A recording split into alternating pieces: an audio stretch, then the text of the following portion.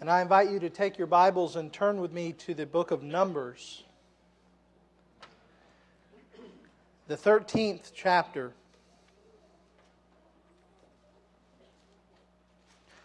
This morning we have gathered for an historic event.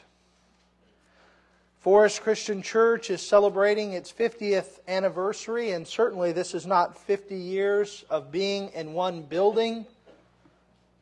It is 50 years of understanding that church is more than a building. Church is more than just bricks and mortar and steel. A church is people. People who are joined together in fellowship with each other in service to the Lord Jesus Christ, bonded together with a common faith. What we celebrate today is that 50 years ago, in 1958, a small group of believers came together and started a church on the north side of Jacksonville. They came together to worship. They came together to fellowship. They came together to minister and to study as one body. And in doing so, they produced not just a fellowship, but a family. A group of people who are very much brothers and sisters in Christ. This family lives on today, as some members have moved on, some have went to be with the Lord, and new ones have come, yet the family still remains. And this morning I want to bring a message that I hope will highlight the past and the future of Forest Christian Church, to show us what God has done and show us what God can do through us, provided we are steadfast in our faithfulness to Him. With that, we will now read together Numbers 13 and verse 30. Just as introduction, let us stand and read this verse together.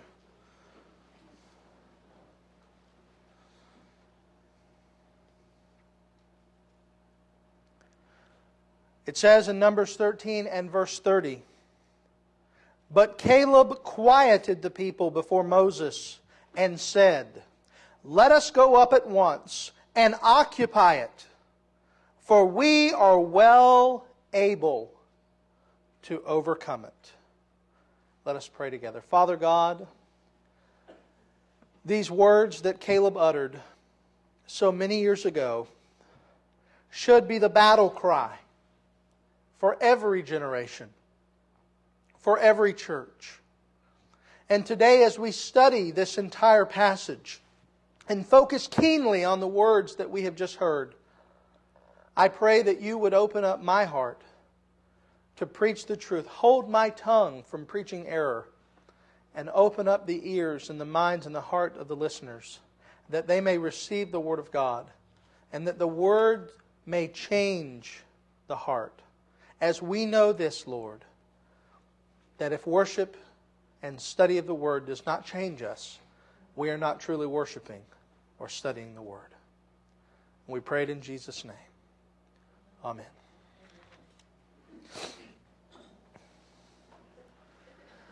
Every graduate of Sunday school is familiar, at least somewhat, of the story of the Exodus. The people of Israel were in bondage in Egypt under the Pharaoh who was making their lives unbearable. In response, they prayed out to God for relief. And in response to their prayers, God sent them a deliverer, a man by the name of Moses. And in a valiant cry before the Pharaoh, Moses said, "Let my people go." And Pharaoh, of course, refused to acquiesce to Moses' demands. But this was no obstacle for God. Though the Pharaoh said no, God would see it through. God sent one plague, then another, until He had sent 10 plagues to show Pharaoh that his power was limited, but God's power was infinite. After a bitter time, seeing plague after plague, Pharaoh finally reluctantly submitted to the demands of Moses, and he let the people go free. And afterwards, even after 10 plagues and the loss of his child, afterwards, Pharaoh still changed his mind and sent his army after the people to bring them back. And the fleeing Israelites are going along, and they come to the Red Sea. It seemed like an insurmountable obstacle. But again, it was no obstacle for God. God simply reached down with an unseen hand and held back the waters of the sea on both sides, so that the Bible says that the waters stood as a heap on the right and on the left, and allowed the Israelites to cross over on dry ground. Then the Israelites went into the wilderness, and they cried out in hunger. Some even longed for the days of Egypt. And they said, "We're starving." Yet again, this was no obstacle for God. He provided manna from heaven to give His people the food they needed to eat. Later, the Israelites would cry out in thirst. "Did you bring us in the wilderness simply so that we would dry up and die?" They asked Moses.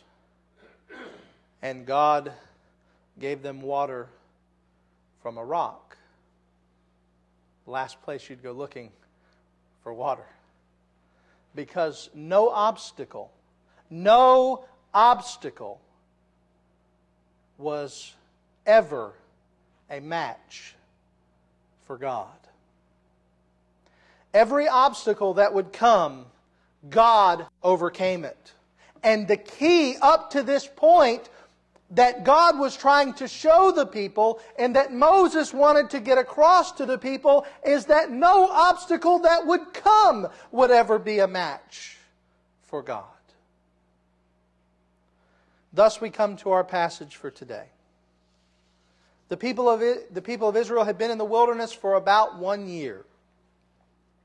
God promised them through the lips of Moses a land flowing with milk and honey. Moses had been their deliverer in Egypt. Moses had parted the Red Sea through God's power. Moses had called down the manna from heaven through God's power. Moses was the man who brought water from the rock through God's power. Moses was a man who time after time after time showed God was with him. Now he was calling the people, "Get ready for your ultimate destiny.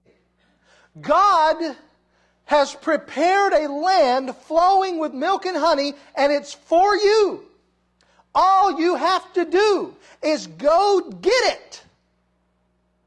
All you have to do is be willing to receive it. Go get that gift." And sadly, the people weren't ready. And Moses commissioned a band of spies to go before the people to see what the land looked like and to bring back a report about this land God had promised. So Moses chooses one man from every tribe. There were 12 tribes. Some who went saw the obstacles of the land as insurmountable. But two of them, Joshua and Caleb, saw the obstacles as insignificant. You see the difference? 10 of them saw the obstacles as insurmountable, but 2 saw them as insignificant. I want to read the chapter together. I've told you that just as an introduction. Let's actually read the text starting in verse 1. Chapter 13, verse 1.